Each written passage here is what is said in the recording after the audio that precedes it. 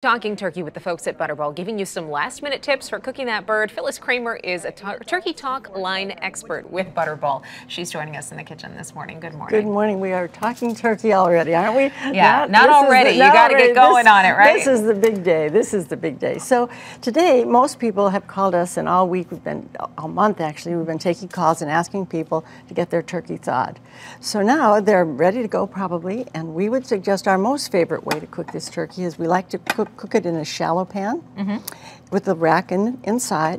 Brush it with oil. Just any kind of oil not will butter? work. Well, oil gives a nice even sheen. Okay. And gets the skin nice and crispy. And then we put it in a 325 oven, no cover. And that's a little hard for some people to wrap their head around, but no cover at the beginning. And then about 2/3 of the way through, we just take a piece of aluminum foil. And that'll keep it from over-browning. Loosely cover the breast. Now, Phyllis, what about stuffing the turkey? When I cook a turkey, I like to put in lemon, onion, garlic, some aromatics. You've got just like lavender this. there, It's sage, beautiful, rosemary. It looks beautiful. So what do you like to put in the turkey? Well, I'm a traditional turkey flavor with all this together. I love the sage, the thyme, rosemary, so that's what I would do. But if I would stuff a turkey, it's really okay to do that.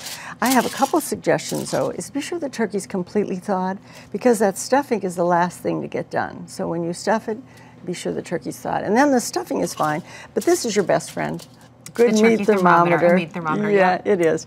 And of course, we can't tell by looking at a turkey if it's done. So if you'll use this, if you're using stuffing, put this right in the stuffing and take a temperature of the stuffing.